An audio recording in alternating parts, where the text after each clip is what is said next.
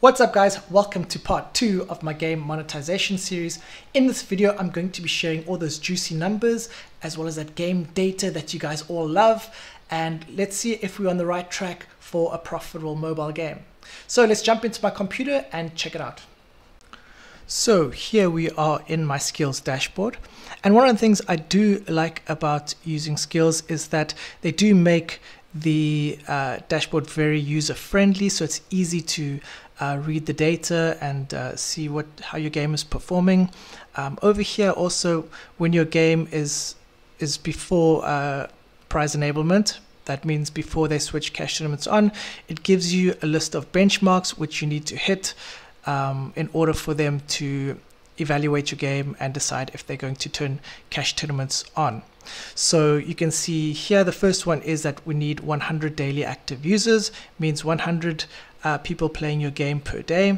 You can see we have that checked off. Then you need at least 8 games per daily average user, so 8 games played per day per person.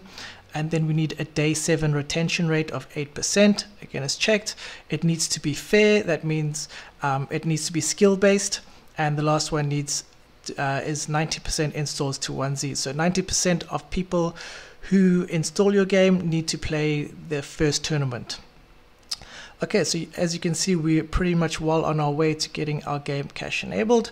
Let's look at the other numbers. Here we have our daily active users, which is 292, and we have games per day. Daily average user is 10.3, and day 7 retention 10.47. Installs to 1Z. This is the only one that could be a little bit higher, although I'm pretty sure we're going to hit it in the next couple days anyway. And then if we go to daily installs, and the way I initially got traffic into this game was all through ASO and email marketing. And for those of you who follow this channel, I'm a big advocate of collecting players' emails because it's hard to keep a player, and you want to have their data on hand when you make improvements to the game and increase that retention. You want to have a way of contacting them, and then you can funnel them back into your game and hope they stick around longer. So initially my launch strategy is I will send out an email to my player base, telling them that a new game is on the way, and once it's live I'll send up another email where they can download it straight from the email. That drives a few hundred installs directly into the game, which gives the ASO a big boost in the beginning. So here we're doing pretty decently. We're getting about 100 installs per day. The last day it's dropped off a bit, but it should climb back up. So yeah, the part of the series, also the point of it is that I'm doing all of this, I'm monetizing it without spending anything on marketing, just purely through organic traffic.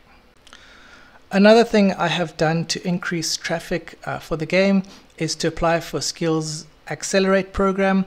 I have done a video on this before. So basically you can apply to have Skills feature your game on their home page under new games, and from my previous experience of having one of my games featured, it drives an extra 50 to 100 installs per day, which can really benefit your ASO, because like we know that one of the ranking factors for keywords is that your game needs to be getting some decent traffic. So that's coupled with the extra ratings and reviews, it definitely does give you a good foothold on your ASO.